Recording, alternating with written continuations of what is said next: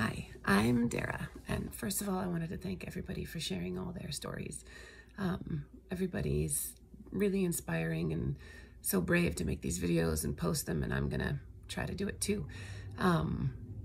First off, I started the challenge because I wanted to change some bad eating habits that I had, that I kind of still have, that have contributed to some digestive issues and stomach upsets, and I just want to try to get a handle on that.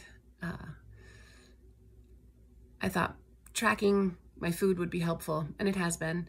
It was also kind of hard and time-consuming, but I think I learned a lot. I lost some weight, and I think I lost some inches, but more importantly, I gained some insight into why I wanted control over my food and how much control you can have over your food. I think I'm gonna try to stick with it and keep eating things that are good for me, and as I go forward, implementing the stuff that I've learned about protein and supplements and recovery and sleep and all that, and hopefully I'll consistently feel better and better. I've already managed to implement a couple of really good habits.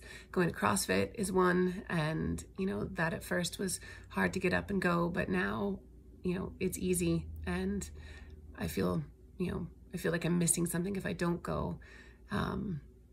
So as these habits go further and longer, I'm hoping it'll get easier. And